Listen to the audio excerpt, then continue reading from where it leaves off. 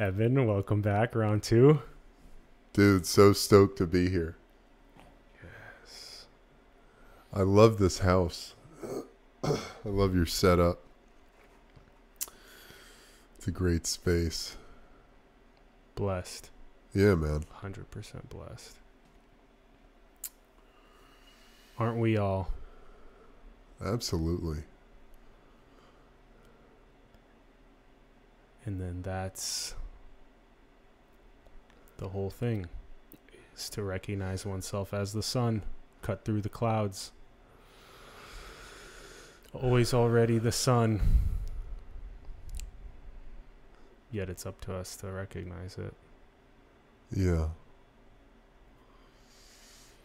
And when basic needs aren't met, it's harder to recognize the sun because of fighting for survival and safety and water and food.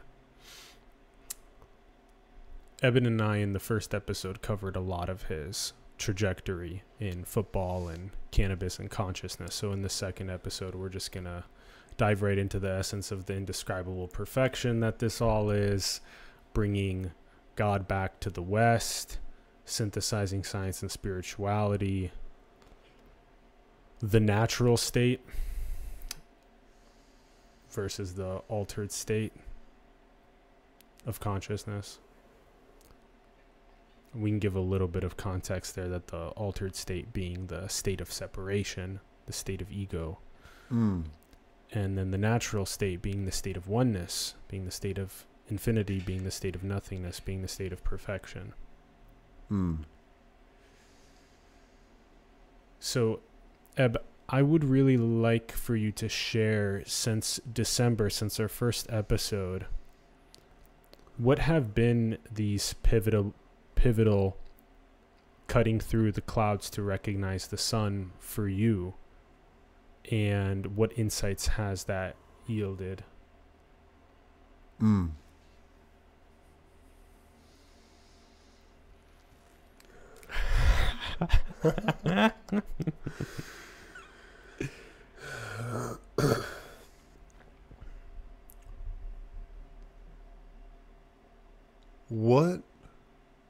What does a miracle look like?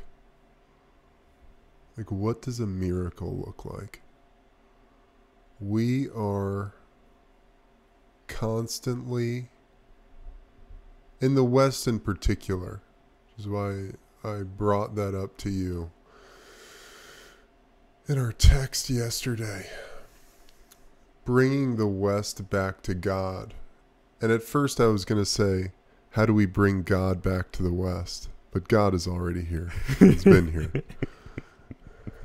And it seems as though the West has done its damnedest at extricating itself from oneness, the universe, the universal reality of God, of truth.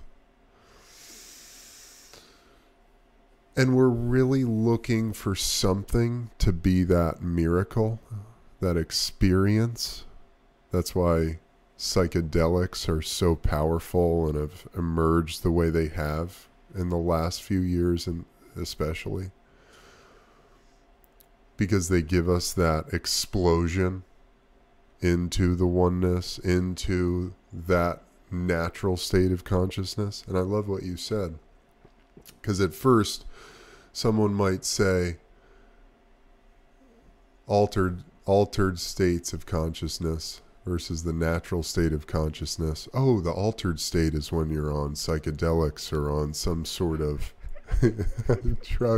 drug-induced trip. And the natural state, that's me. That's where I am, and I love how you redefined it and flipped it on its head.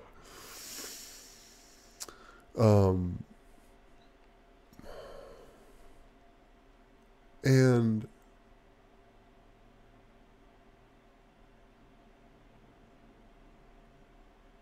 we are so desperate for answers. We are so desperate to concretize our environment, our reality, and say, this is this, and this is this, and this is how it is. never once stopping to be with what actually is. And I don't know how to describe the difference between who I was 7 months ago or 8 months ago when I was here last, the person sitting here today. Likewise. And even then, back then, I would have said, I'm a different person than I was 6 months ago. Yeah.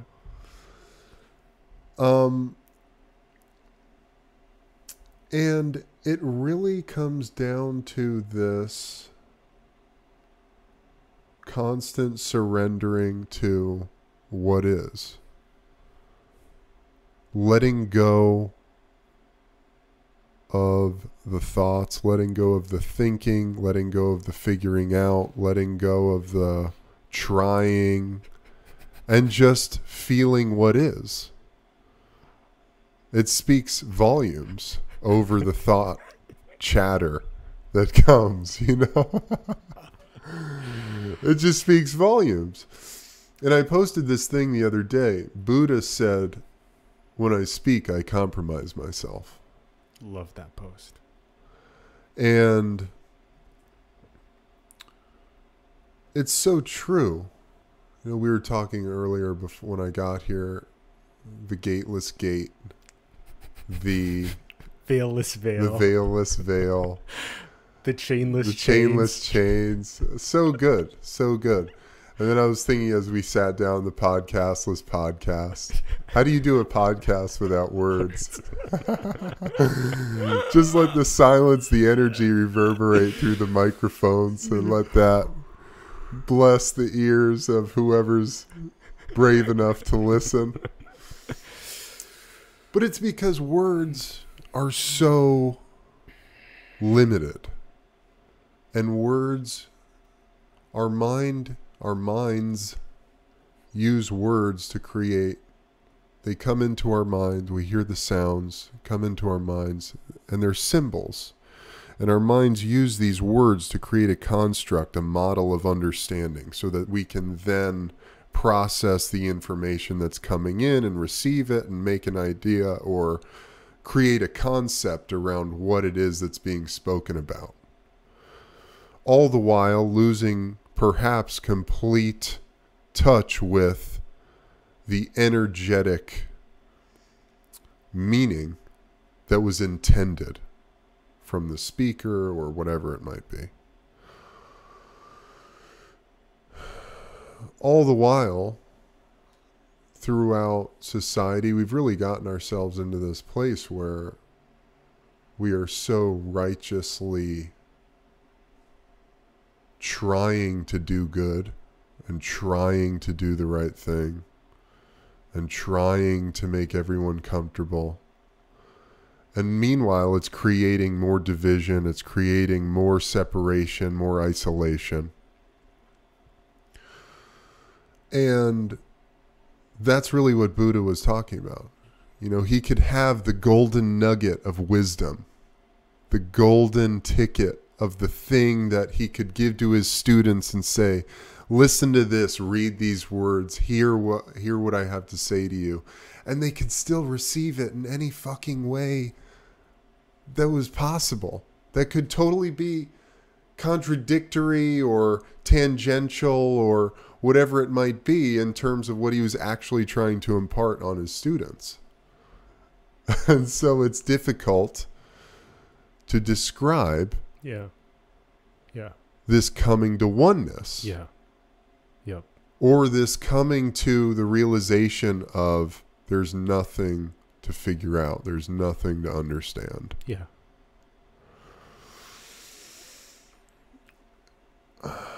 And this isn't some kind of... I wrote this whole piece about it. Why in the West we're so fascinated by the Eastern mystics and the gurus. And audiences sit completely spellbound. Someone like Sadhguru or Osho or Ram Dass or whoever it might be. Audiences sit spellbound, American people, spellbound. Vivekananda came in the 1890s to America to bring yogic philosophy to this country. Because his master, his teacher, Saint Ramakrishna, told him, Vivekananda, this is your work. You have to go and impart this wisdom, these teachings onto the world. So he went to America. And it was fascinating to me, because I just did a podcast about this, that yoga came to America first in its psychology, in its spirit. It didn't come as the physical art form that we know it as today, which has become predominant. And I think there's great value in the physical art form of it. Totally. Absolutely. In the asana practice of yoga. But he came and he blew people's minds, talking about oneness, talking about the greater good, the truth of who we all are as beings underneath all of this stuff. Yes. And it occurred to me that, audiences, American audiences or Western audiences, we sit spellbound in the midst of these gurus. Because with such clarity and such depth and such non-attachment is really the key. Yeah. Yeah. They are non-attached. Not fixated. And they can muse on the mechanisms of the human mind and the human experience. Yes. And so audiences sit transfixed in the environment, in the atmosphere of this non-attached being. Yeah. And all of us have, if you've ever had the chance to sit with someone like that, you have that experience of being immersed in their bliss, in their state of consciousness. Yeah. Only to 5 minutes after you walk out of the place, you're sucked right back into your dualistic, your paradigm of me and I and you are you and that's them and I have my beliefs and wow, how about that guy? He really knew some things, didn't he? And the guru goes back to doing his thing, laughing the whole way, understanding this, because he realizes, he knows that every single person, every individual in that audience has the capability to experience or live in that state of awareness. Yeah. But is simply trapped in this way of thinking or way of believing things are. As a result of being attached and being fixated on the things.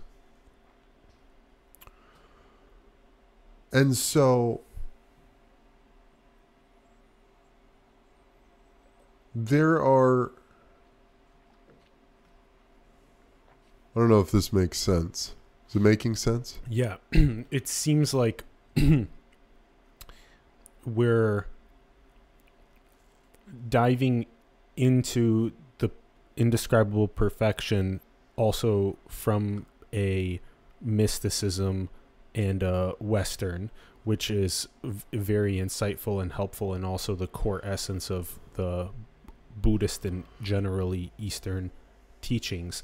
And I would like to also tie in a thread here that it'll be important to weave, which is what exactly is the mystic or the yogi bringing with them. And you mentioned this several times, this non-attachment, this non-fixation, this density of consciousness, light, love, that is in union with oneness, in union with nothing and infinity, in union with serving the field in a way that is not attached but hyper compassionate because it sees the field as itself. And so the core suchness, the core union that the mystic or the yogi is in, is both what we already are, and yet it is also a cessation of the fluctuations of mind that enable us to actually feel the essence of the one heart that underlies everything, and that has always underlied everything, and that will always underlie everything. And so the tying thread, it really does feel like the self-inquiry question of who am I, or what is this I, me, my, is this first link in this dependent origination.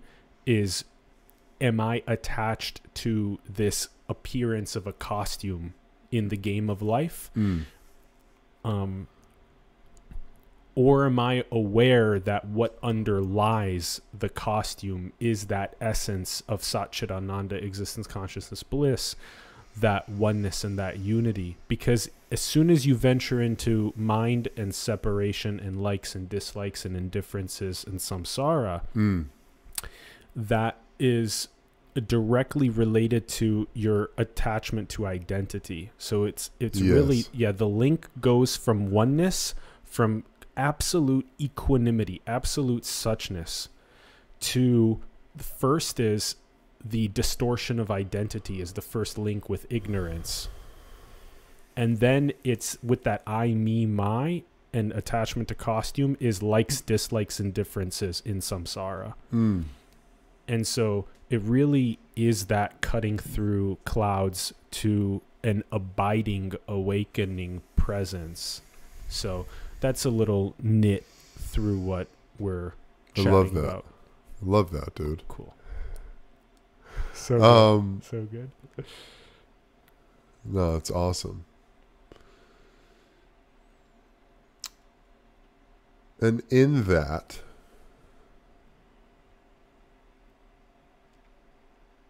coming back to what does a miracle look like? Yeah. What is that thing that you're constantly seeking that you think is going to bring you the answer, you know, that so many people are trapped in?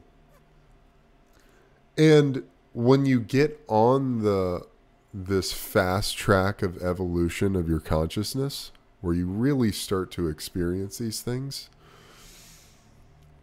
that presents traps in itself, because then you're looking for that God experience once again as the thing that's going to show you that you're on the path still, or whatever it is, you know. And for me, it's been a big part of my process has been a letting go of that. Yeah. A letting go of the seeking out of the bliss, the seeking out of the oneness, the seeking out of the whatever it is that I think is the thing that denotes that I'm on the spiritual path. Yeah. Because what about all that stuff in between there? From one miracle to the next. What about all of that? It's not like God stopped happening, or that the universe stopped happening. What about when I'm not feeling so intensely connected and so intensely inspired and creative? What about that? Because that shit, that's real too. That's fucking there. That's all of it happening too. Yes. The ebbs and the flows. Yes. Ram Dass, one of my favorite, he's one of my, you know, I listen to these guys all the time because it keeps my eye on the ball, listening to guys like Ram Dass or Osho in particular, Alan Watts. Because the way they speak about the reality or the universal reality or the nature of reality I find it brings me back to shedding the spiritual, materialistic bullshit. Yeah. But Ram Dass talks about something that was so profound to me, and I think many in the West who are venturing onto this path, whether it's through meditation or yoga or whatever, or psychedelics even. And he said when he first started meditating, he was working with this guy, Joseph Goldstein. He's a master meditation teacher. And he's working with Joseph, and he's at this week-long meditation retreat. And he's in there meditating. And he said he was just experiencing such bliss and such peace, and just, it was so rich, and his life was just expanding beyond anything he could have ever imagined. And he said he got up from the meditation and he walked over to Joseph and he said, Joseph, I can't thank you enough, man. I can't thank you enough. I've never felt so blissful and beautiful and at peace in my entire life. And Joseph said, that's great, man. Just go back, sit down, and keep listening to your breath. You know? And he realized, he was like, oh, shit. Because then, of course, inevitably, throughout that week-long meditation retreat, he was going to experience mind-boggling boredom. Yeah. Mind-boggling, discontent, impatience, all of these things, frustration.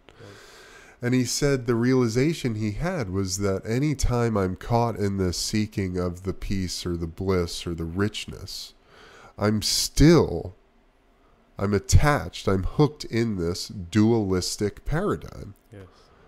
Because with the peace, there's chaos. That's the flip side to the coin. With the bliss or the pleasure, there's pain on the other side of that. There's suffering on the other side of that. And so, to take that to the next level, he talks about the saints in India. And in India, they call these people the living dead, because these guys are living in that space of nothingness. And they don't teach, they barely speak, they just be. Their life is their teaching in this place. And he says that they're bearing the unbearable, which is this sensation or this place of existence where you're living in the place of complete non-attachment to anything. You're completely detached from the experiential ebbs and flows. Yes. Now that doesn't really do us a whole lot of good if we're trying to have a podcast. Yeah. Yeah. If we're playing the role of the husband, the father, the teacher. Yeah. So what do we do with that? What can we do with that in the West? And bringing the West back to God, which is why I love what you do so much, dude, because you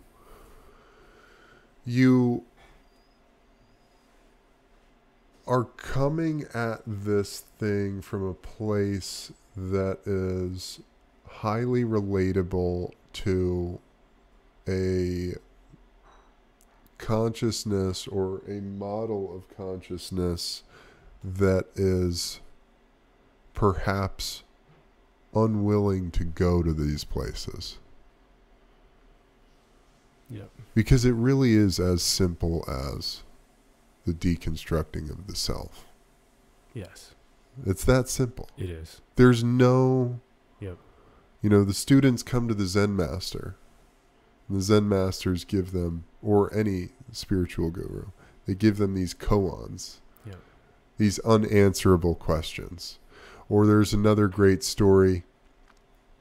I can't remember who it is, but one of the great spiritual mystics, he found his teacher either in India or China or whatever it was, Japan, and the teacher said, okay, I need you to go over there and build a house. And the student went, okay. And went and built the house. Went and got his master, and he said, look, man, I built the house. Teacher goes, tear it down. Tear it all down. Yeah, this is insane. This is intense. Yeah. And he's like, okay. So he goes and he tears it all down. He goes back, gets his master, brings him. He's like, look, man, I tore down the house. He's like, build it up again. Yeah. And he's like, okay. So he goes and he builds it up again. Goes and gets his master. Look, I did it. I built it up again. Master goes, fucking tear it down. And it was just the complete deconstruction of this guy's psychological prism of thinking that spirituality was going to come through any vessel, vehicle, teaching, fucking magic pill, whatever it is. Enlightenment was not that. Because we have to get out of our way. We have to get out of the fucking way. Because it's all there. It's all happening right there, right now. Right here. You know? Do you feel like it would be valuable for us to explore the process of deconstructing ourselves? Yes. I love that. Because if we're aiming to synthesize spirituality into science and entrepreneurship and the individualism of the West, that one of the core ways to do it is to have the West, in its obsession with form and name and differentiation, to go through a process of deconstructing the very nature of their identity itself. Just go direct to the source or to the heart. So when normally I like asking the question, what is looking?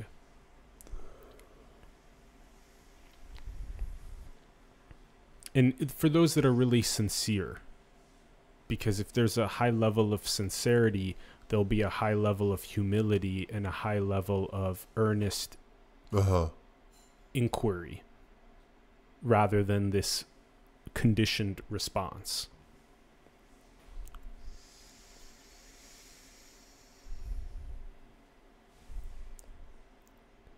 And so the suggestion might be something like,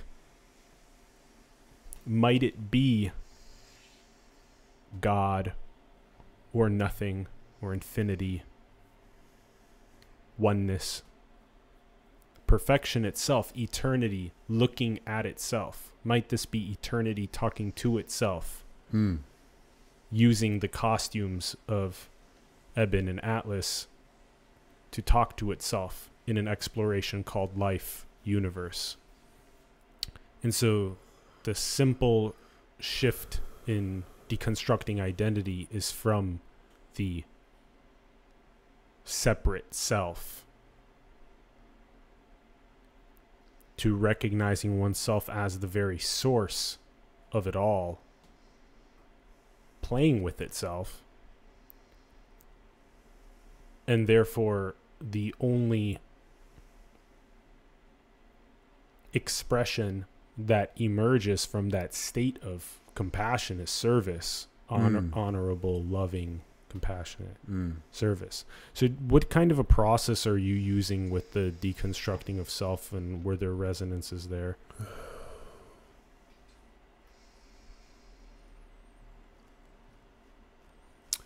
You know, for me, it all begins with the breath. Beautiful. Because the breath is the tool we have access to in which we are able to tap into our nervous system and to switch from the low vibrational frequency of our reptilian brain, fight, flight, freeze, which many of us are walking around in a low hum state of that awareness constantly, which is a direct result of constant mouth breathing and very high chest and neck breathing. And it switches us when we activate through nasal breathing. We activate our parasympathetic nervous state, which is our rest, digest, recover nervous state. But it's also it activates our prefrontal cortex, the Godhead. So human beings, we are such a miracle manifestation of the universe because we are animal and God combined. We have the animal instincts, this animal body that can hunt and run and jump and do all these things necessary for survival. But we have been gifted with God consciousness, this infinite, eternal consciousness, memory, imagination.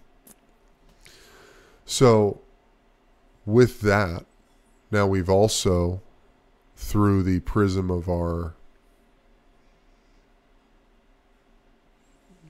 what can we call that? The matrix of our being birthed into this physical realm, into the body that we're given, or that we chose, depending on your perception, yep, or your understanding, or your belief system. With family, friends, an ecosystem of people around us, other organisms, other divinely constructed organisms, that then go to create this psychological, spiritual prism of awareness, understanding, traumas, experiences, that then when we become adults, everything is functioning through or coming through this prism. Yep. Is that making sense? Yeah, as though there's this, the awareness itself is like the black hole at the center of the galaxy. And then all of the family, friends, concepts, ideas, name, career, form, separation, all of those things are the star systems and planets that are orbiting around this black hole. And we're wondering what happens when you turn awareness on itself. What happens when you investigate the very black hole, the very awareness love light? Yes. All of that's not really that I'm giving all of this as context to where we're going, to how you get into unraveling yourself.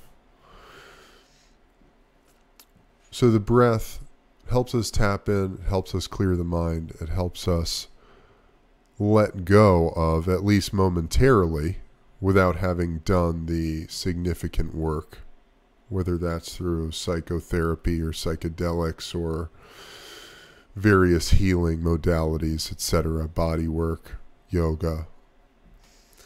You can momentarily let go of the clutter and the things that are sort of lingering in your psychic ether. So then, take a deep breath into the solar plexus, in through the nose. Use your diaphragm to pull that air in. You can just let it all out. Let it out the mouth. Let that exhale take with it all the tension in your body. Take another breath in the nose. Into the solar plexus.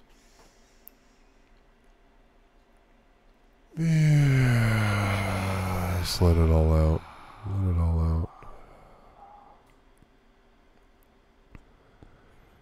And immediately you feel this sense of relief. You feel a sense of betterness. And so when you practice this and you cultivate this practice throughout your life, and this is all day, every day, this is coming into awareness of your being, Now, when things start to come up, anger, frustration, sadness, grief, old memories emerge. That's why the asana practice of yoga to me is so powerful, because this body, this physical vessel, things get stored in it. Traumas, experiences, they get stored in all these places in our body. So there are 4 planes of existence: spiritual plane, emotional plane, mental plane, physical plane. And these correlate to the 4 elements: spiritual to fire, emotional to water, mental to air, physical to earth.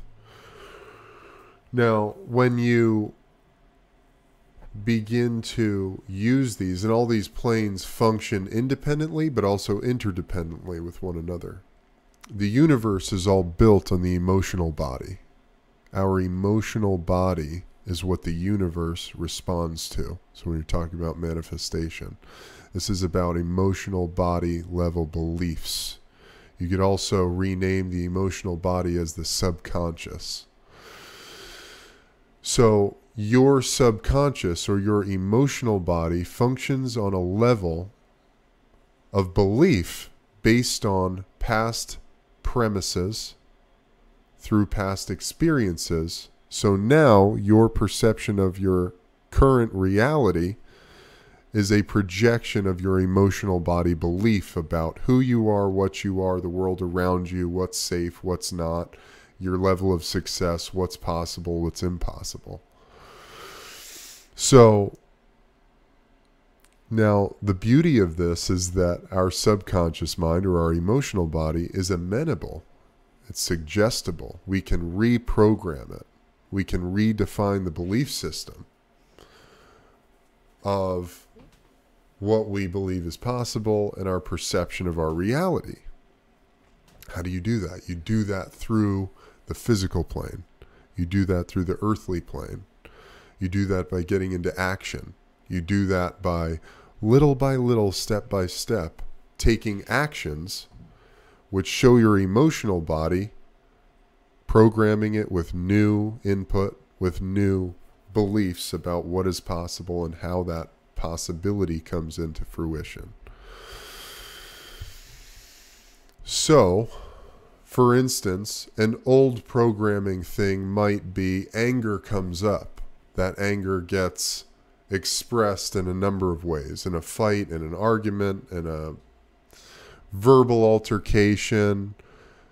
Maybe if you've done some work, you express it through exercise or through artwork or through some other expression, some other form of work. But now once you've retrained that even, and you've developed this sense of non-attachment to it through the breath. The breath and meditation are the keys, in my opinion, or in my experience, of developing non-attachment, developing or releasing yourself from the attachment to these things that we cling to as being ours or mine. What Buddha called anapanasati. Yeah. Love that. Yep. So we have this deep use of this tool that is forever with us, of the inhalation and exhalation, very deep mindfulness, which then gives us the right view of the nature of reality perpetually. Yes. I had a head coach in the NFL. Coaches had a lot of great things to say. I don't know if they believed them all or put them into use, but one of the best things, Mark Trestman, head coach of the Chicago Bears while I was there, he said, guys, if you ever find yourself in a situation or a place where you think you might not be, maybe you shouldn't be here, maybe it's not a good thing that you're here, take 3 deep breaths and then make a decision. And I was like, yeah, fuck yeah, dude. Yep. And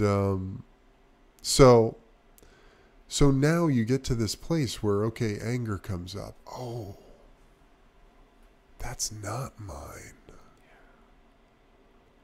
Let's look under the blanket. of anger. Who's under there? Who's under there?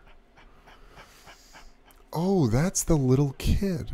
Oh, that's the teenager who was always insecure, who thought he was never good enough. Oh, that's the little kid who was scared because he was growing up in a chaotic household. Ah, I see you. Insight. I love you. Yes. I'm with you. We're safe now. Yes. Perfect. I'm currently reading this book, Letting Go, David Hawkins, Pathway of Surrender. And he talks about how our emotions, and see, this is what's so powerful about emotions. Emotions are the amalgamation of thousands of thoughts and experiences that we've had throughout our lifetime. Yeah. And they culminate in these emotions. Yeah. Now, in the West, we're really fucking bad at allowing our emotions. We believe that it's not okay to feel things. Somehow, I don't really understand how that became so ingrained in our belief system. Some woke ideologue might say that has something to do with toxic masculinity or some nonsense like that, but I just don't see any connection to that, although men in particular are in a spiritual crisis because of this old paradigm of what true masculinity is supposed to be or what it's supposed to look like. But that's another conversation. But overarching in the West, we have such a difficult time allowing our emotions. So what do? We suppress them. We repress them. We express them unconsciously. We escape. We go into our phone. We go to the porno. We go to the thing. We go to the video game, whatever it might be. We do whatever we can to shift our perception out of the feeling. The issue is those feelings, they don't just go away. They get suppressed and they get buried and they build up a karmic weight around them, an energetic weight that gets compacted and compiled, and it grows and it becomes bigger and more volatile, and then at some point it has to be expressed. Volcanic eruptions. Exactly. And we see this all the time. See it all the time. And it's a direct result of the suppressing and repressing of emotions over entire lifetimes. People are having fucking heart attacks all over the world because of this. Cancer, all of these things. So what do we do with that? What do we do with that? How do we get to the place where the emotions can come up? And be beautiful and be celebrated like fireworks. Yes. And also having equanimity. Yes. So rather than being shifted into the vicissitudes of pleasure and pain incessantly, having equanimity with this radical allowing and loving. Yes. Because that, my brother, is where the miracles happen. Yeah. This is the fucking miracle. Yes. Experiencing the thing without having to go somewhere. Because there's nowhere to go anyway. There's nowhere to go anywhere. Just right here, right now, what is it that is the juicy gem in the field where no one wants to look? Yes. And how do we lovingly hold space for that gem to be lovingly played with and danced, transmuted into a higher density of light, of consciousness? And you don't even have to do anything. That's what you realize. Like even the thing of looking under the blanket. Eventually you go, there's no blanket. What about this anger? What about this thing? What about the boredom? It's an appearance. And then you're just in it, you allow it, and then all of a sudden it just blooms into everything. And you're more rich, you're more, To see it as an appearance and to see it not appearing to an identity. Yes. Just as an appearance, as a manifestation of infinite potential without any identity. Yes. There's no little Yep. no little atlas experiencing the anger, Yes. but rather just an appearance of infinite potential appearing as anger, and then having this level of love and equanimity in the appearance. Mm. And no resistance. Mm. Absolute non-resistance. Or fear. You know, fear. I use anger a lot because anger is something that comes up for me, but fear. So many people are experiencing fear. And the fearlessness is exactly what enables us to look at the places that we all struggle with looking at. Yes. Yeah, that's so powerful. That's so powerful. And just to wind that back a little bit, because as you're on this evolutionary path, evolution of consciousness, call it, the pathless path. Yeah.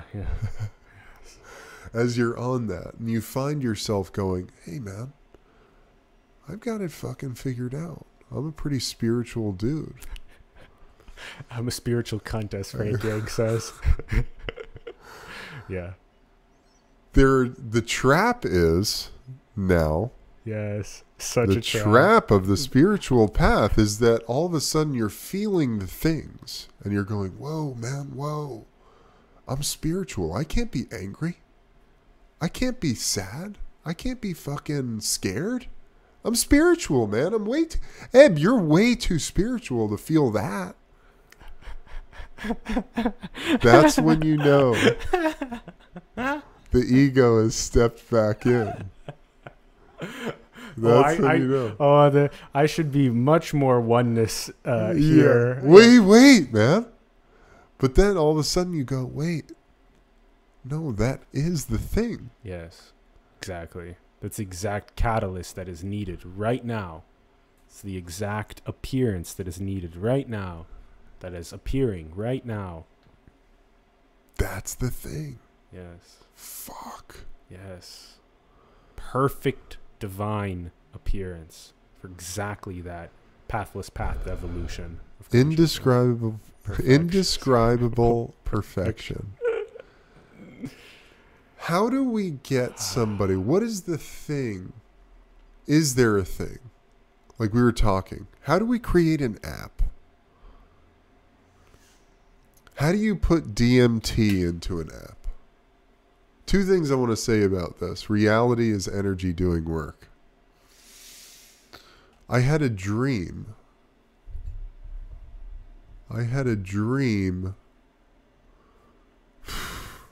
4 or 5 months ago. It was indescribable perfection. There was no Eben.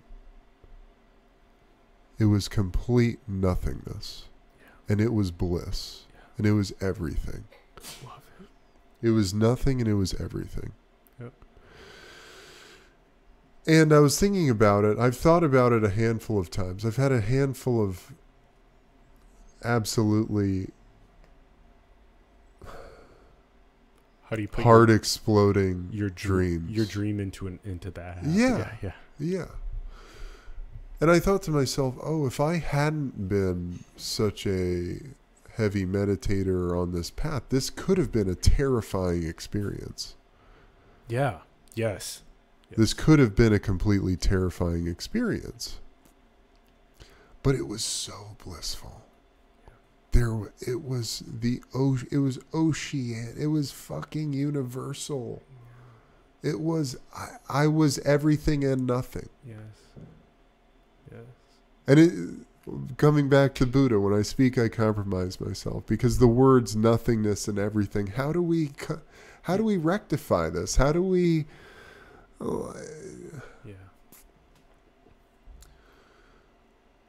There's another dream I want to tell you about. Yes.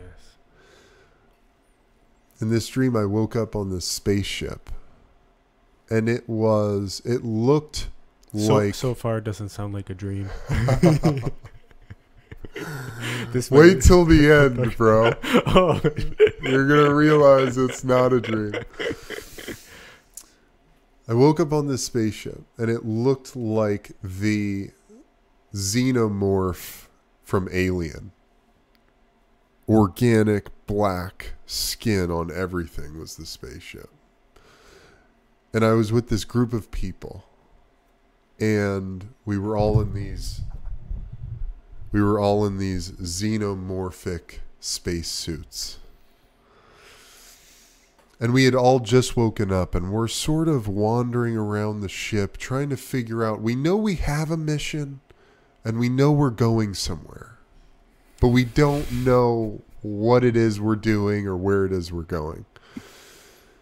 And we're calling in on the like panel, the command center. We're calling into HQ trying to get the answers. And up on the screen is this screen that has us just careening through space so we could see the outside of the ship. We're going somewhere. No one from HQ is responding. Can't get anything.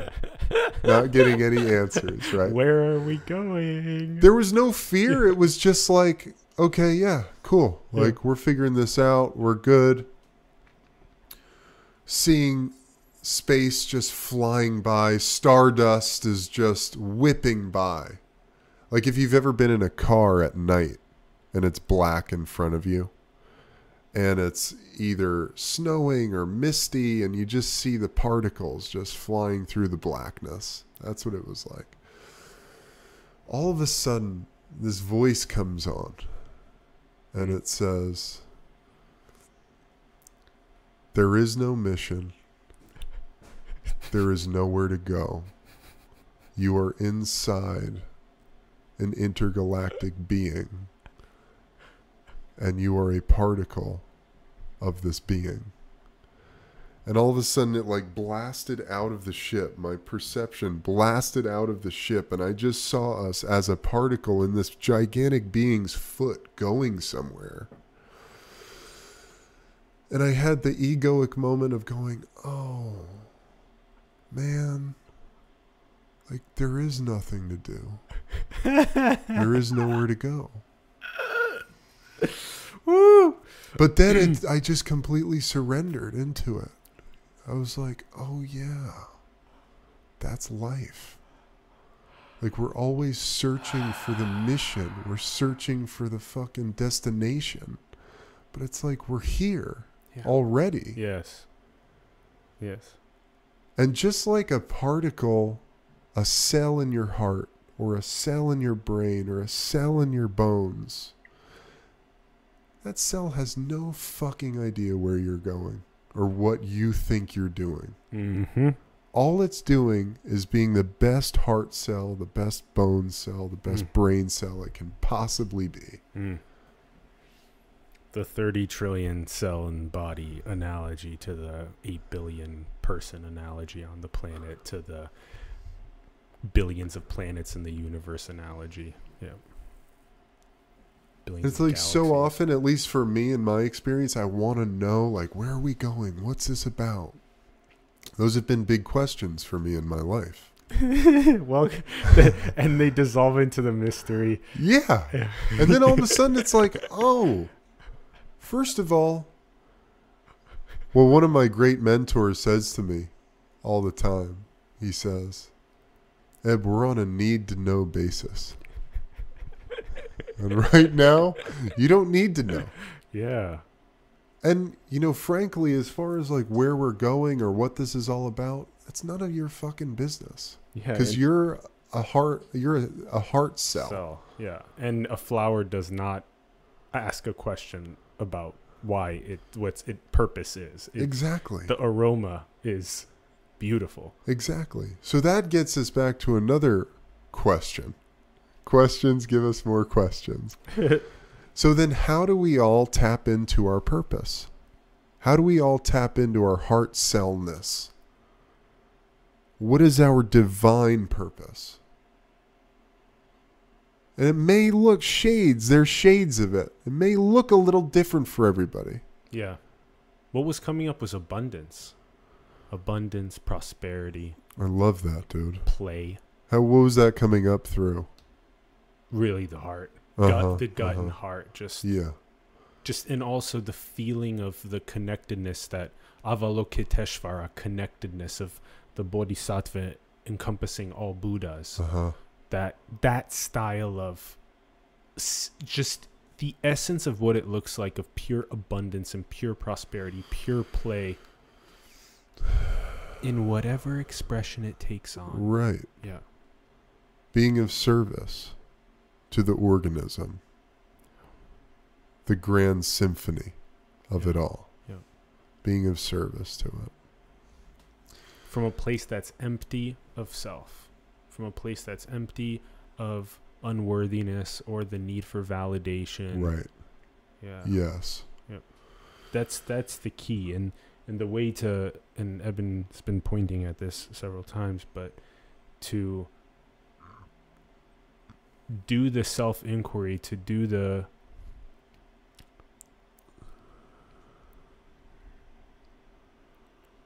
recognition that when there is the I, me, or my that seems to arise, to discard it, as Nisargadatta Maharaj says. Discard it. Discard the like, dislike, indifference. Discard the I, me, my perpetually, neti, not this, not that, over and over and over again, until you are just truly empty of self. Until you are just truly empty of conditioning. And then the service becomes effortless. Yes. Lao Tzu talked about Wu Wei. This is just an effortless action that's spontaneous and playful, and in pure service that's empty of self. Yes. Yes. Out of nothing comes everything. Yeah. So reality is energy doing work. Yeah, and to be really comfortable with being nothing, to be really comfortable with being energy. Energy is not a thing. It is no thing. This is what's right. This is what's really important. Light, electromagnetism is not a thing. This oxygen that is being inhaled, it's no thing. It's not a thing. That's why we habitually overlook it. Consciousness is not a thing. It's no thing. Awareness is no thing. The nature of mind is not a thing. It's empty cognizance suffused with awareness. There's not a thing when you look. And so when you look, you recognize my nature. You recognize essence. You recognize no thing.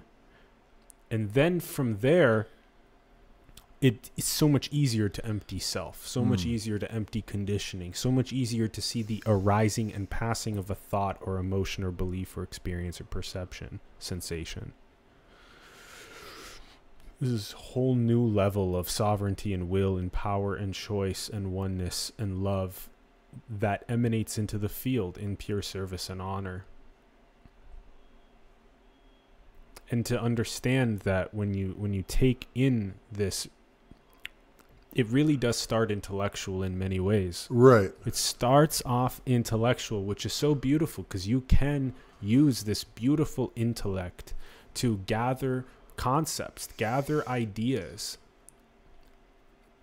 And, the idea of oneness can be understood from an intellectual way with physicalism, in the sense of, well, yeah, I guess technically I take these 20,000 inhales a day and it comes from phytoplankton and trees. And so there's this indescribable interdependency of oneness that's happening. Right. And so you start intellectually, and then over time the mind empties as it becomes more silent, and you drop your awareness into your heart and gut. And then it becomes visceral oneness, moment to moment. Yes. And so it's cool, like, use the intellect to go beyond the intellect. Absolutely. Yeah. Absolutely.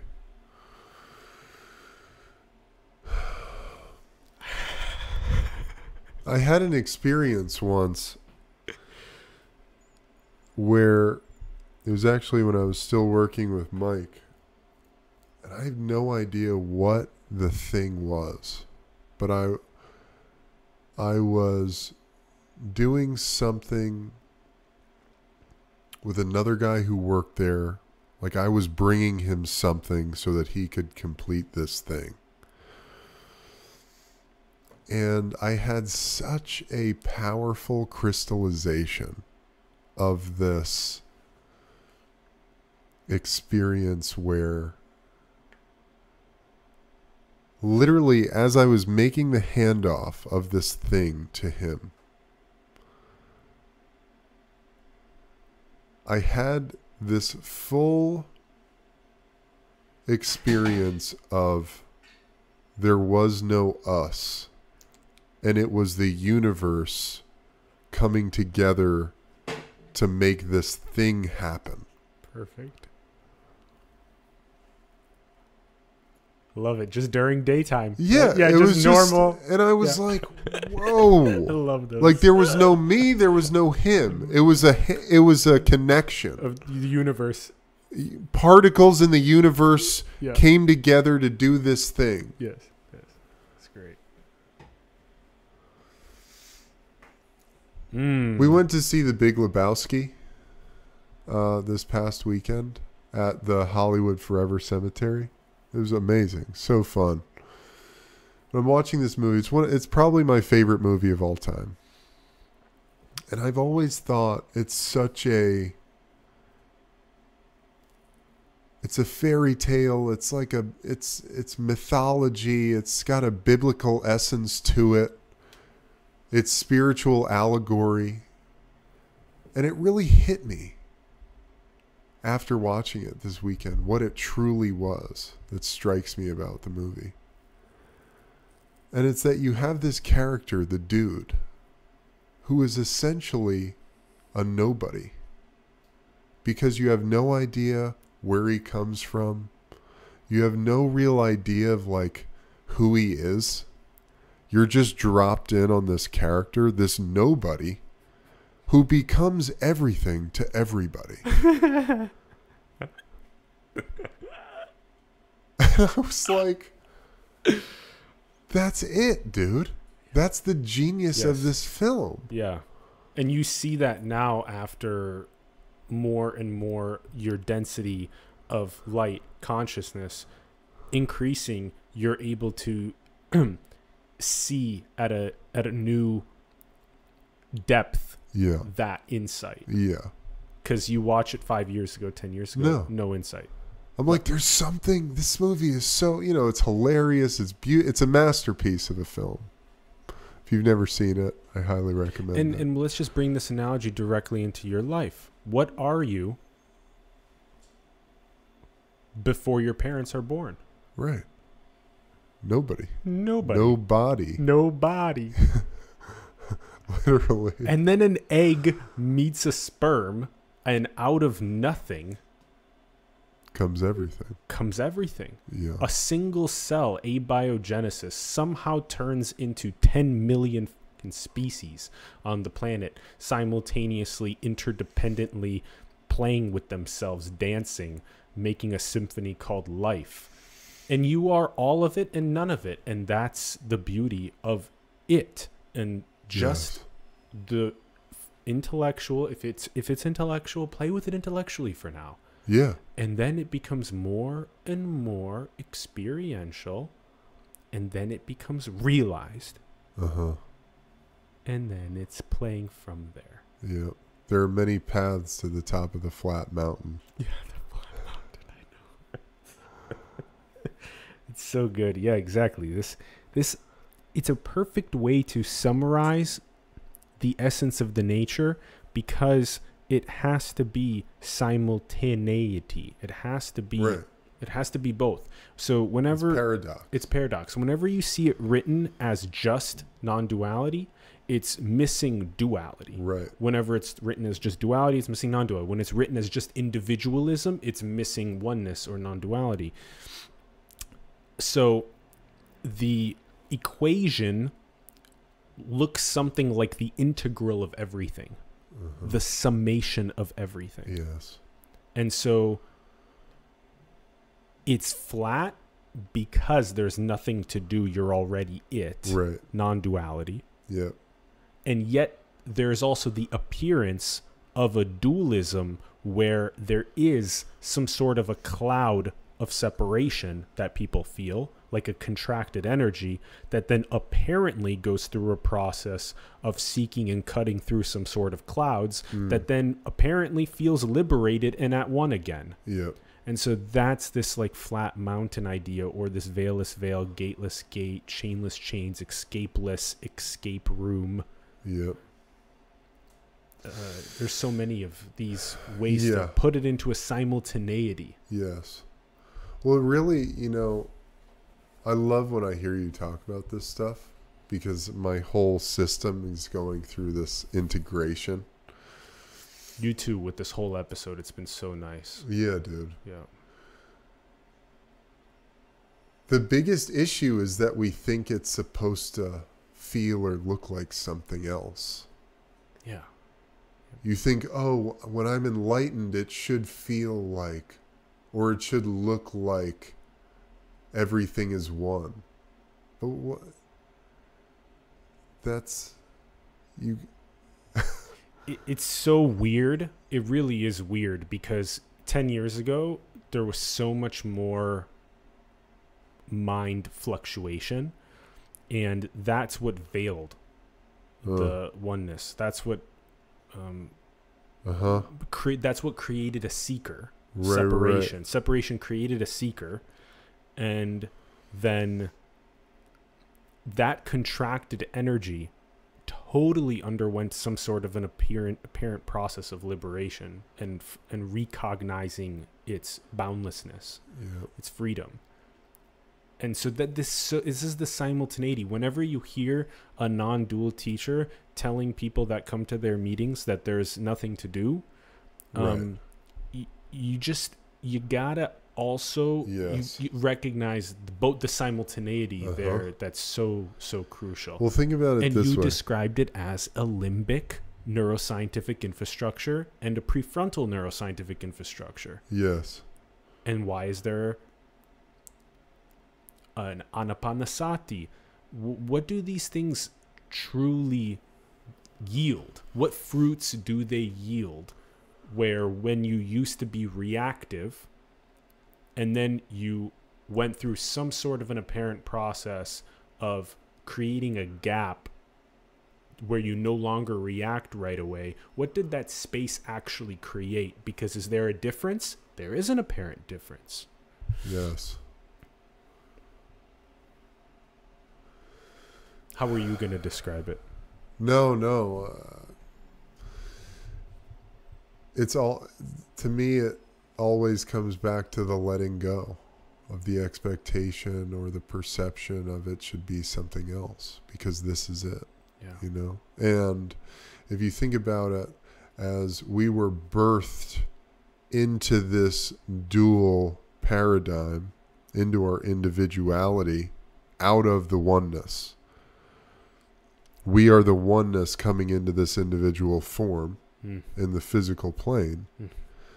So we are born with this inherent seeking of we were one, now we're disconnected, but we're not disconnected. Yeah, that's a cool way to put it too. Yep. You are simply the oneness having an experience of itself. Yeah. Perfect. Alan Watts said something, this has caught my ear a handful of times lately, and I don't think I ever tuned into it, but he talks about how flowers and bees are truly one organism. Yeah. Because the bees carry the pollen from the flowers that they collect nectar out of, spread the pollen, and create more flowers. And they're interdependent on one another. Yeah. And it's really, truly one organism, the bees and the flowers. We created a separation. Right. Yeah. Just because we look at it and it doesn't look like they're the same organism. We just decided, oh, that's bees and those are flowers and they're different things. Yeah. but they're truly one thing that functions interdependently. And we are truly that with everything. Yes. You know, part of the deal is we think we're not good enough. We're always trapped in we're not good enough, or we don't deserve it, or we can't possibly be that magnificent. Yeah. That's an interesting one. You know? Isn't it? That's an interesting one. Yeah. I can't possibly be pure potentiality. Yeah. I can't possibly do all that. Really? Give it a try. Fuck around, man. Yeah. See what's up. That's truly the blessing of my life, I would say, is that I was blessed with people around me who always, for better or worse, infused me with the belief that nothing is impossible and the boundlessness of my being. And of course we come into things, you know. The educational indoctrination system, government, marketing, ads, pharmaceutical companies, all this shit that tells you need X, Y, and Z to be whole. And slowly but surely you're like, wait, I can't be good enough if I don't have the cars and the house and the pills and the girls and the stuff and the the Gucci belt and the Louis Vuitton. I'm not good enough. Just letting all of that go. I love that. Again, just going back to before your parents were born and bringing that essence of who you were before your parents were born to now while you're alive. Yeah. And can you be nothing? Can you be comfortable with being nothing? And what does that mean? To me, that means you are present with everything. Yes. Because you're not locked into some identity ego trip. And whole. Yes. Yeah. Whole. Yeah. Identity ego trip. Exactly. Yeah. Unwholeness makes identity ego trip. Uh-huh. Yes. Uh-huh. So or the perception of unwholeness. The perception of unwholeness. Exactly. Because you're the sun, and the sun cannot go out and look for more light to be added to it. The cup, when the cup is full, it cannot receive more water into it. Just your cup is always full. Uh-huh. And coming from wholeness is coming from sourcefulness, is coming from being okay with being nothing and everything. Yes. And just pop the dream for a moment. Uh-huh. Just like be okay with the dream just disappearing. What is the dream? Life. Whatever it is. Just like we dream at night. Yeah. We dream at night. We simulate out this like beautiful, complex reality that has an apparent observer that it does not. It seems like there is some sort of differentiation between the observer and other observers, or the trees, or the cars, or the roads, and there's apparently the experience of some sort of senses, but you just simulated a dream, and so how are there actually senses? And then after a period of an exploration of some sort, you wake up, and then you wonder, did that happen? So there's just a oneness that's a no thingness undergoing an exploration. And so you just create an analogy to the universe, to life. And there is a very deep recursion where the procedure calls on itself. And it makes so much sense, where life, the procedure of the dream, calls on itself at night for 8 hours. And it's not always dream. Sometimes it's deep sleep. Sometimes it's dream. And it's this is the indescribable perfection. This is pure potentiality. This is nothing being everything.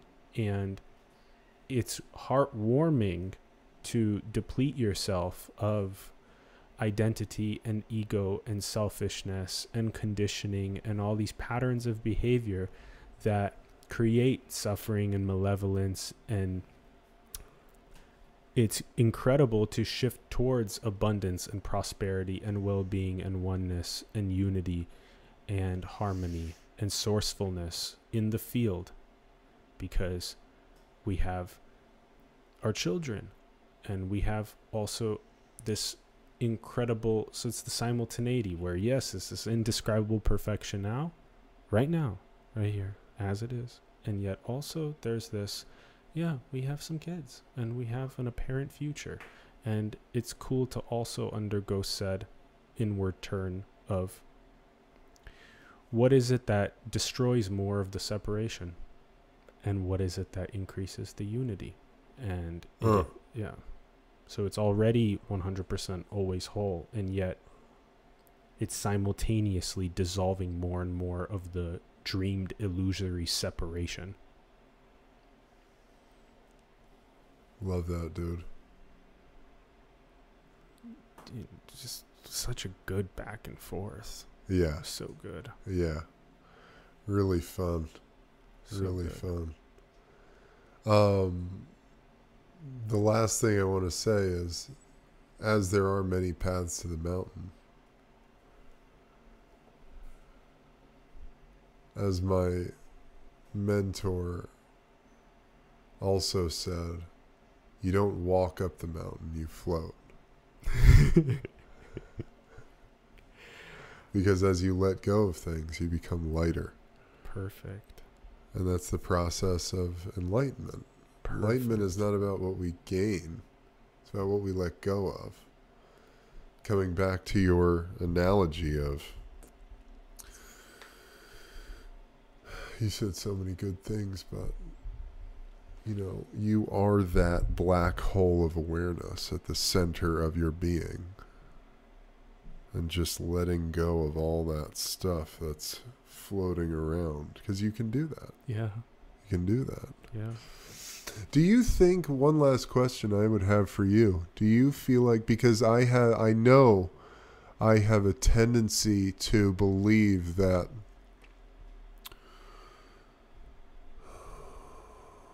progression or evolution is interdependent on, or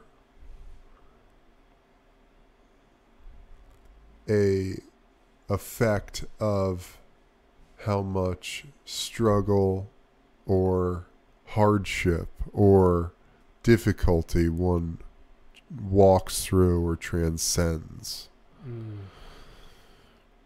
Yeah, do you think that's inherent in the process of conscious evolution or growth or spontaneous I love that. enlightenment? There's so much simultaneity again. Oh yeah, because the shadow does very clearly birth fire, right? And then there's also the apparent no shadow somehow birthing fire, right? And whenever whenever evolution comes up, there's that's just the story. It's true that it's also just the story. It's infinity appearing like something that we call evolution. Right. And we, cool, like we give that a thumbs up. And yet also, you know, you're sitting here promulgating the story of it's just infinity appearing as evolution. And then when some sort of malevolence pathology develops within the body and you go into the Western hospital system to get healed, all of a sudden you have this fear instinct that kicks up. Am I going to die? Am I going to die? And then there's this, oh my gosh, thank you, Western medicine. Thank you so much for saving me, because you knew about form and you knew about pathology and you knew about how to take it away. And so that's also a process of the appearance of evolution, learning about itself through the analysis of form to be able to, again, just merge together the very non-dual, it's just an appearance, with the simultaneity of, there's something that we call form, and when we get really good at it, we can do cool things like we just described. Yeah. I like that. Yeah, I have a one of the core things that we mentioned throughout was the analogy of like a black hole with all of its stars and planets around it that you can visualize as your name. Like you have these 4 characters, EBEN, and they're just symbols that we strung together to identify a piece of life. And your whole game of reality is basically tied to that first star system, you could say, near the black hole. The whole game is pretty much tied to that. So if you can make some sort of like loosening, malleability with that first one of your I, me, my, which is like this first link from the black hole, everything else after that, with its likes, dislikes, and differences, preferences, family, friends, career, all that stuff, more easily also dissolves. So just imagine, visualize yourself as a galaxy, and just use your eye. Like, look at your fucking eye. Your eye is the galaxy. You have a black hole called a pupil right there. And you have an iris around it that is like the stars and the planets. And if you can just look at someone else's black hole, you recognize that it's that same black wholeness. And then the iris is this unique differentiatedness of the costume, of the appearance. And in the ultimate analysis, you will always see a simultaneity. You will always see a oneness, and you'll always see a differentiation in the density of love-light consciousness simultaneously. Which is why you have someone like Eben that's just like, just chill, and then you have someone else that's like, and so that's your differentiation. But it's also oneness. So it's awesome, bro. Seriously awesome. Yeah. So fun. So good. I'm glad we got this in before you roll. Yeah, and we'll have a round 3 at some point. Oh, definitely. Potentially like 2 of these a year or something. I'd love that. Yep. And just do a little, it'll be so interesting to see what that's like round 3. What will that Where will we be? We'll do the wordless words. Wordless word podcast. All right, we'll just be transmitting fucking frequencies. Yeah. That'll be hilarious. Oh, gosh. Awesome, dude. So good. Thank you. Good. Yeah, thank you. Thanks, everyone, for tuning in. Infinite love for you, fam. Thank you. Thank you. We would love to hear your thoughts in the comments below on the episode. Let us know what resonated. What were some key insights for you? Also, like the video. Helps out that algorithm. Subscribe to the channel if you haven't yet. Also, share the video with other people that you feel like this would positively influence. Create those butterfly effects. Check out all of the links in the bio below. We have Eben's YouTube page, where he's posting his Ebb and Flow podcast. He's got a lot of great content on there that further unpacks what he was sharing. So go and subscribe to his channel. Check out some of his content. Also, it's on iTunes. That link is below. His Instagram, his Twitter is down there. His recent book that he authored with Augustus, A Life Worth Dying For, is also in the bio below. You can check that out. And also his Patreon is down there, because Eben is independent, and so support him. It's just some simple tiers. Just click on the low tier, the mid tier, just click on one of those and support. It's really important that we keep, if you have the ability, independent artists creating content. And that is all. Infinite love as always. Da, da, da, da, da. Love you guys. Peace.